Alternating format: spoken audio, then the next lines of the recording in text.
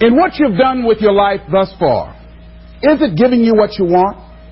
Is it giving you what you want? When you look toward the future, when you look at all that's going on out here, is there some place within yourself you say, hey, I know I need to be out there in that arena. I know I can do more than what I've been doing. I know there's some great music that I have within me that I haven't brought out here yet.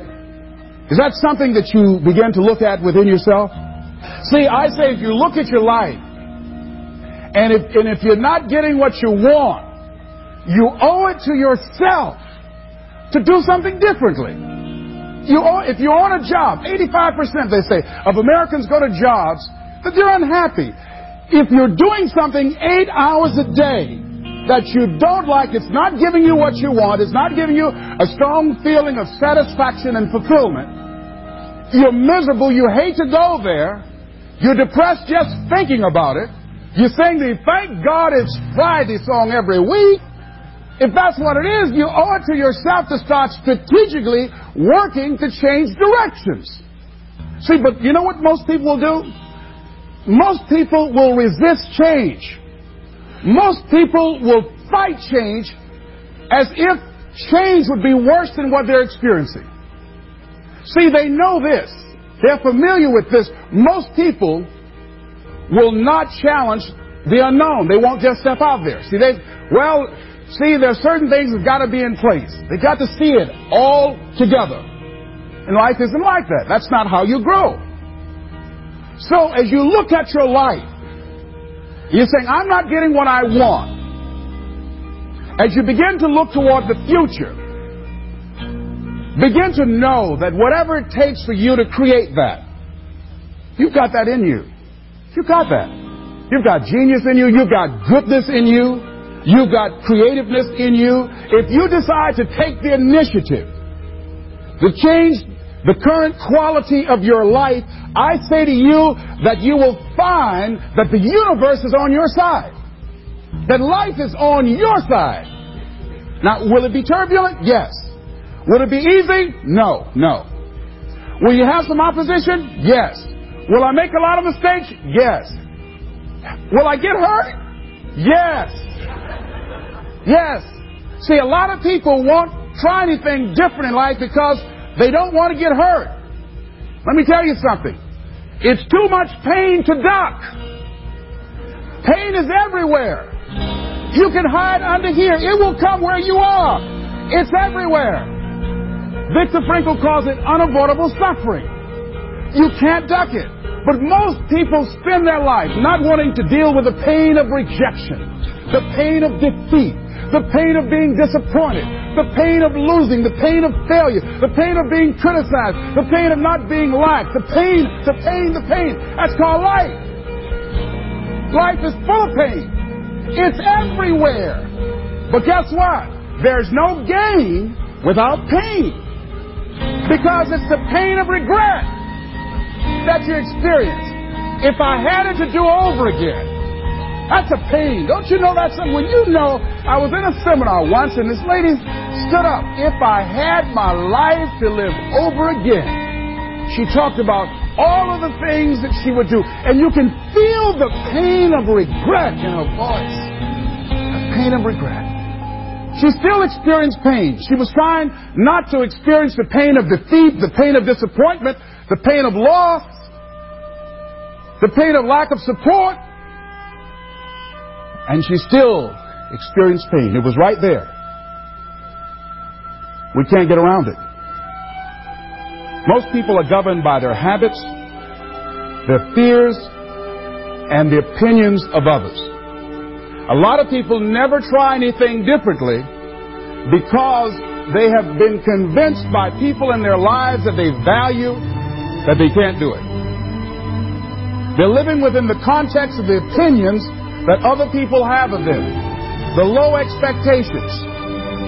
Many people doubt themselves because when they thought about doing something at some critical point in their lives, somebody they respected and honored, somebody they believed in, somebody that they loved, someone they trusted said, you can't do that. And they accepted that. As you look at your life,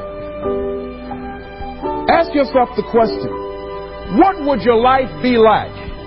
What would your life look like if you decided not to care what people thought of you? What would your life be like if you decided to give up some of your fears? What would your life be like if you decided to become courageous? What would your life be like? If you decided to act on your dream, if you did what you felt in your heart. You know what courageous means? Tom Ruskin and Randy Reed said. They said that courage comes from a French word which means of the heart. But how does it feel to you? He says that courage, it takes courage to live. Says most people go through life not allowing themselves to step out because they don't want to let go. They don't want to be blown around. They don't want to be moved. The courage to face life's whirling wind of contradictions. The courage to love yourself. The courage to love. For years, I was afraid to love. The courage to take a chance. The courage to be who you are. He says courage isn't for somebody else, for medals, applause, or moral debts. Courage is what at that moment feels most right for you. Not just situational ethics, but what feels right in your heart. The word of the heart. What feels right in your heart. One great philosopher says cowards die many times before their deaths. The valiant never taste of death but once. What does that mean? The valiant people aren't afraid? No. It means that they experience that fear and they move forward. They move forward anyhow. Many people are dead now. Many people are allowing their dreams to die. Many people are allowing the ideas to lie dormant and collect dust.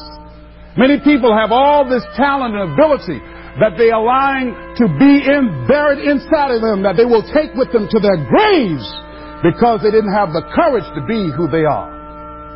And I say, as you begin to look toward the future and manifesting your greatness, it's going to take everything in you, that your life deserves the concentrated effort to begin to look at how is it that I can express more of me.